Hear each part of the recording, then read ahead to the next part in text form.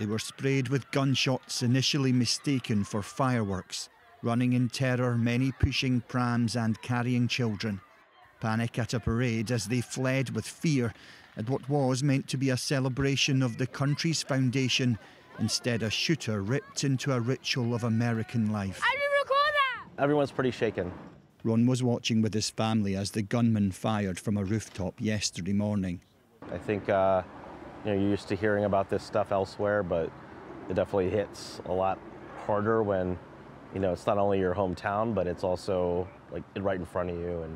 And definitely some moments today that our family will never forget. 6 people were killed in this shooting, 2 of the victims named. One of them was nursery school teacher Jackie Sundheim. Another grandfather, Nicholas Toledo, who had been visiting from Mexico. Children are among the dead too.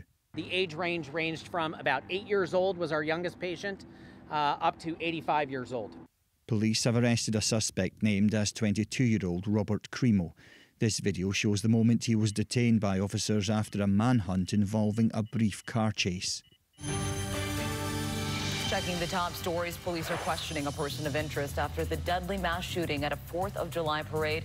It's the latest in a long line of mass shootings in the US and comes a month after a gunman murdered 19 children at a school in Texas. Joe Biden responded to that by signing into law the first major piece of gun safety legislation in nearly 30 years. Critics say it doesn't go far enough, the president recognising that in a White House address yesterday. And things will get better still, but not without more hard work together. The US, reeling from this shooting in Illinois, was dealing with another just hours later. This time at this Philadelphia parade where 2 police officers were shot, people fleeing from the scene in fear. Amongst the fireworks piercing the sky, gunshots yet again shattering American lives. Alan Jenkins, 5 News.